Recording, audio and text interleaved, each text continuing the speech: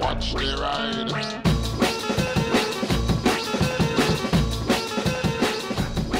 Hey everybody, I'm just recording this intro like this because the intro file got slightly messed up, so I don't want to just drop you in the middle of a video and you not really understand what's going on. Basically, I'm going to start doing the big clock videos soon and doing some metalworks videos and things like that, which may be interesting to people. I think they'll be interesting to a lot of people, not necessarily all of my subscribers. Sorry if it's not for you, then just don't watch it. So I'm just sorting a few things out, testing a few recording methods and stuff like that, so I'm more prepared when I actually do the proper videos. But also I'm giving you a bit of an update as to what's been going on in Metalworks recently, and starting with the 3R1 clocks. I wanted to get these done and dusted out of the way before I started the big clock, but unfortunately I had some issues which I'll talk to you about, and I'm waiting some carbon fibre, so one of those is done, two of them isn't. But anyway, let's go on with the video, but you now understand where I'm about to drop you. Okay, so these are the three clocks I've been working on this week, all made from a 2015 Yamaha R1 gearbox. Similar to the three clocks that I made before now from an R1 gearbox, but it's all slightly different. Okay, so this one, as you can see, it's like a rotating stand type carriage clock maybe, but it's not a carriage obviously. And this slides off and on. I'm going to take it off, but I regret this every time because it's such a close sort of index between the teeth. You have to get it absolutely perfect, and then it just slides on. See? It's too accurately engineered. But as you can see, I've sort of joined it together with a nice little bridge here and whatever. Anyway, that one is done. That one is finished. That will be going on the store soon. And then we'll move on to its slightly bigger brother, sister, whatever. As you can see, I've left the coating that some of these gears have. It's like a thin, I don't know if it's like a nitride coating or something, but it protects it. But it's nice to give a contrast to the dark. And then the more silver grey. Anyway, well, in contrast with this lovely carbon fibre. Apart from this has got to come out, and this is the mistake that's happened. It was actually this and this. Basically, that was my last piece of carbon fibre. The only place I've managed to get carbon fibre from at the moment is some people donated some offcuts to me, and that's fantastic. If anyone can send me some carbon fibre offcuts through the PO box, I would love you for forever and a day. Because offcuts are useless to most people, but very useful to me, and carbon fibre is not cheap. Now, I've bought a sheet of carbon fibre. I managed to find some that I can get relatively quickly on eBay that's big enough to do these two, because, well, I made this one and I've noticed a very slight scuff. I thought I'd managed to choose a circle out of the circle I had that was slightly bigger, so I sort of chose the cleanest part I could because it's, as I say, they're offcuts, they have scratches on them. That's one thing, if the carbon's too deeply scratched, or if it's scratched up at all, I can't use it. It needs to have that premium finish, which is why I'm trying to find some to buy. I've bought a small amount for now, and I'm going to try and find a cheaper supply. But anyway, I noticed there's a slight scuff on this, which is really hard to see. It's really difficult to show you. I don't know if it will be able to see greasy fingerprints. Somewhere up here there's a slight scuff, and I'm just not happy with it. And it's been compounded by this one, this little thing. You know, you look at it and you think, nah, that's not going to be too difficult, that'll be nice enough. You've got to get a really good finish on it though. If you're making something small and simple, it has to be a really good finish. And I was trying to do it with aluminium, and I was brushing it and stuff and trying different techniques on that, and I just wasn't happy with the way that it was looking. So then I was using a buffing wheel on a Dremel, which, if you know, with the buffing wheel on a Dremel, it has a little screw that the felt goes onto. This is painful to show you. Yeah, I was trying different techniques, trying to get it. I was getting closer to what I wanted for like an industrial worn look, but still nice. And I turned the Dremel slightly the wrong way, and never going to come back from that. So as I say, I'm waiting on that carbon fibre to come in so I can finish those. And I was like, well, I'm not waiting all week for that to come up. They're just going to have to wait. One of those is going to go on the store now, and the other two will just have to be finished later. As long as I can get that big clock made this week and into next week, it'll be fine. But I do need to start getting a quantity of clocks out, you know, because I need to bring some money in. So if you're interested in a keychain or anything to help support the channel. But what I need to do today is, well, I need to start doing some mock work on the big clock. I need to cut the base off of it, and then I've got to go and get some bolts to bolt it together, a bit of cleaning work on it. And then probably the next video will be starting to really fabricate it together. I also kind of need to take a car gearbox apart because I need matching parts out of it, because I've got some other things that I want to make, which include some parts from this gearbox, but I need the matching other things that I have, because I had two car gearboxes from a converted Mini. It's not a Mini gearbox, it's actually a Corsa gearbox, but it was put into a built Mini, so it's a little cooler. and I need to take that apart, and I've taken one of those apart before now, and it is a pain in the... But then again, I don't really know how to take apart a gearbox. I was not trained how to do this. I just do it in the, well, if that comes out, it's coming out, and we'll just pull it apart, and if it won't come apart, well, then we cut it. And it worked with the other one, so maybe I'll be a bit quicker on this one to understand how it sort of all comes apart. But anyway, let's get on with that. We are making the big clock. You've seen it before. This is the base here. This goes on like this. None of this is joined up yet, and that's going to bolt together. But as you can see, it a wee bit wobbles because there is a pin that sticks out at the bottom here. Can you see this? I've got another problem with lighting I've got to sort out. I need to do it today actually. I'll probably get this done, a few other bits, and then I'm going to get them all set up. I've got another light here to make things better. As I say, this is very much getting geared up to do the videos in the garage and more stuff like this, and you know, people might be interested in it. So basically, yes, we've just got to take off this spindle part. I'd use a 1mm cutting disc for that, and then use a flat disc to just get it down flat again. 5mm thick. This is going to be, is this hardened or is this mild steel? That's pretty soft actually. Okay, that's good. It should cut through nice and easily. Basically, if that was hardened steel, the file will just go shing over the top and not really cut into it, and it's cut straight down. So, I need my angle grinder. I need a 1mm cutting disc. 1mm cutting discs are wonderful things. You know, you can cut through pretty much anything like butter with them. The problem with them is they have a habit that they pop. In other words, they explode. If they've taken a hard hit or they get a crack in them or they just get old, they can just explode and they can do some pretty nasty damage. So if you're using a 1mm cutting disc, never ever bang it on the table. Now, if you've got a flat disc or something, or a wire brush, I don't mind as it's slowing down, popping it down the table. It's not going to go flying off or anything or do any great damage. But if you whack this, you drop it, bin it.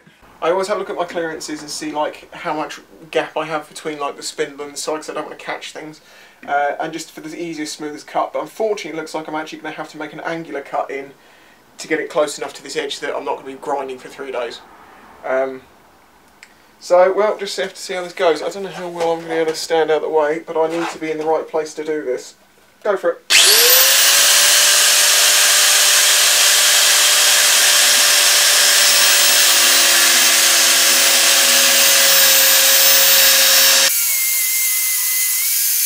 Yeah, it's cutting fine, but I'm going to have to keep turning because I don't have the depth sort of to plunge the disc, so I'm going to have to sort of plunge in round and round and round. We'll get there.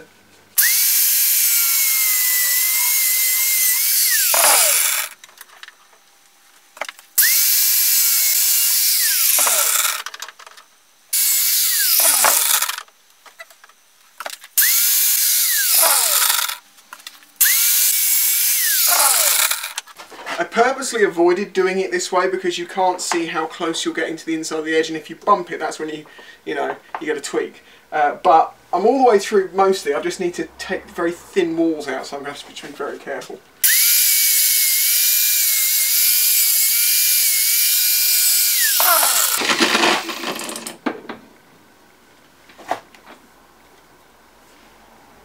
Right, this should come off now.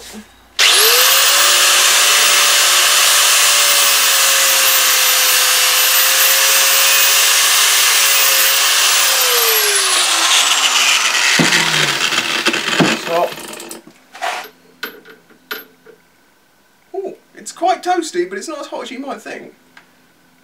There we go, surprisingly flat cut to be fair, considering I went in at an angle, but now I've just got to grind that down so these two edges are flush. Now, as you can see, I've got about 3mm I need to take down. I'm going to see how quickly a 80 grit flap disc will get this down. It should do it pretty quickly, I'm thinking that'll be okay, but if not, I'm going to have to go to one of my much grittier sanding discs. But I just love a flap disc, so I would rather use that. Nope! Do you want to see some sparks? Because you're about to. 36 grit sanding disc. These things eat through metal like you wouldn't believe. So fast that I don't actually use them very often.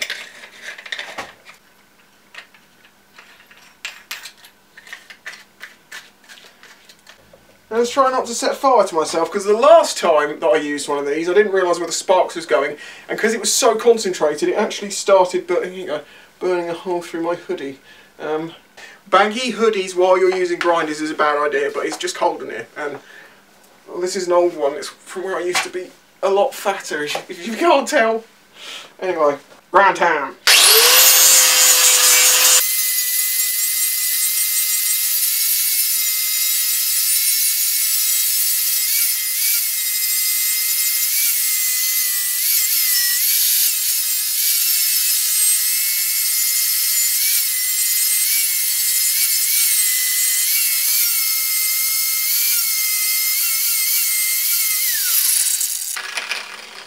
And just like that, it's gone. As I say, I know these videos are different to what I normally make, but I believe as bikers we are inherently quite similar people, and these sorts of things, videos, do tend to appeal to quite a lot of people, and people learning and wanting to do more. And anyway, right now we have an extremely sharp edge all over it and a bit of a step, so let's just get that down to one level. I'd like to get the camera a bit closer, but unfortunately I'm worried about sparks, hot bits of metal going into glass. What happens is it sticks to the glass and it melts in and it ruins them. I have protective filters on my cameras in here, so it's okay, but I'd just rather not have to go down that road. I will have to work out some overheads thing. This is the thing, early days, remember, early days. But like the videos.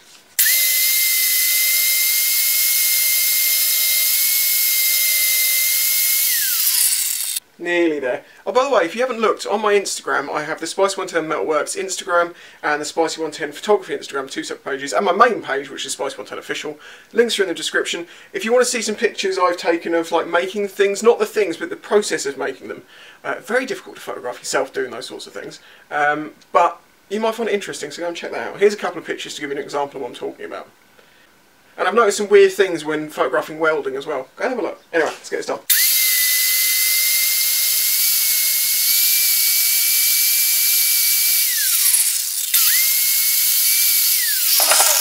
And there you go. Completely gone, you'd never know. Still sharp edges, I'm going to go over this with a wire wheel. I also want to do that to change the finish a bit. While we're talking about it, wire wheels, these things, oh man, these are really good for stuff, but they're horrible because they fire off pieces of metal everywhere, and I'm not kidding, if you use one of these for more than half an hour, you find bits of it stuck straight, it will go straight through all your layers of clothing and like stick right into your belly, or I've even had to pull them out my hands because I didn't have the gloves on. I do have some gloves, on note, they're welding gloves and I don't want to destroy them doing stuff like this. Generally I'm alright like this and I feel safer because I've got a good grip and I can feel what I'm doing. I know it's dumb, and I know on YouTube everyone's going to say, you're going to lose a finger, and if I did lose a finger, they're going to go, you deserve that. Anyway.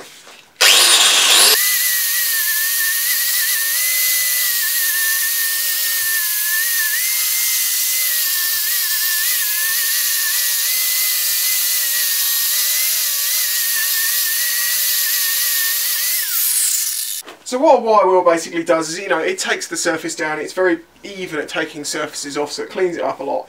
There isn't a lot I can do in these things, so this is have to have proper clean once it gets past the fabrication stage. But for now that's good, and I've taken all the burrs off, because that's what it also does, it takes the burrs off the edges. So that's how I just, because people have said to me, oh, I suppose these clocks of yours are covered in sharp edges that would cut you to ribbons, and I'm like, why? Why would anyone do that? It's so easy to deburr things and clean them up. And the way I find out if they've got burrs in them is because I run my finger through it, because I'd rather be the one who's going to get cut by it. And yeah, there is a sharp edge in here still, so I'll just go back over it again.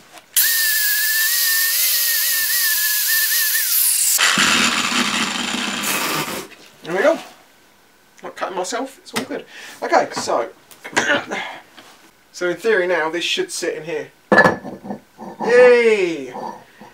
So I need to get some bolts to bolt that part together, and I'm going to then have to weld the next bit and clean up the next bits, but we'll leave that for the next video, or maybe it's the video after next, I don't know, because I've got a car gearbox that I'm going to try and take apart, and I'm going to do that now. But there's a start going with this, and we will move on and this will be done.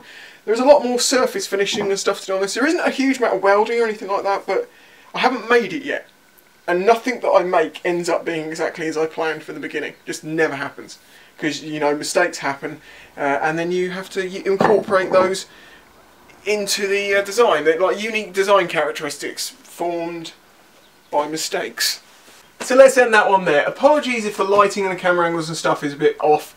I'm going to get better at doing this as time goes on. You know, this is the first time I'm really trying to record myself from multiple angles and stuff, and yeah, I've got to experiment. I've also got to get bolts to those lights. But please, if you do like these videos, please help support the channel in all the ways that you can, whether that be, you know, liking the videos, watching the videos, buying a keychain. I've got a few stickers left over, and once they're gone, they're gone. There's hoodies and stuff. I appreciate all the help you have, and it helps me continue making the things I do. And if this works, it may be a steady line of videos alongside my normal videos. I do think my sleep pattern will be somewhat reduced to nothing, because I'll be editing every night, working all day. But that is fine, because I'm doing something I love. It's good. Anyway, I'm going to go. Catch you next time.